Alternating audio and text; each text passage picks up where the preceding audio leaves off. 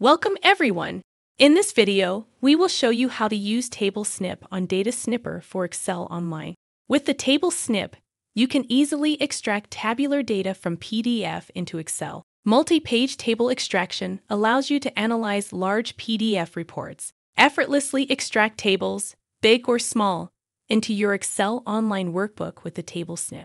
Let's see how it works. As you can see, we have imported a document with a table spanning the page. Select the purple Table Snip button on your DataSnipper ribbon. Drag a rectangle over the table you want to snip. You can easily adjust the scope of the table by stretching its edges on the document. And just like that, the tabular data has been extracted into your Excel Online workbook. DataSnipper also allows you to format the snipped table easily.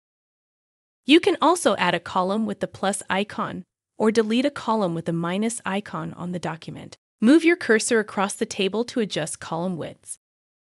You can also make similar adjustments to the rows as well. Just right-click and select Edit Rows. Now you can add rows if you want to separate data horizontally on your Excel Online workbook, or remove rows if you want to include the data in the same row. If your table spans across multiple pages, you can easily repeat the same extraction from the entire table by simply clicking Repeat Table Snip for other pages.